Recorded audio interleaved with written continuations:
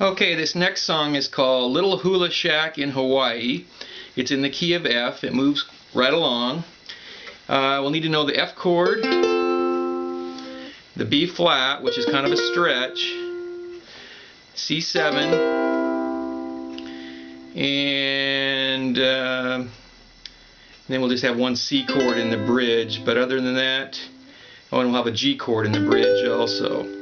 So I'll try and call them out as we go, and I think you'll enjoy it.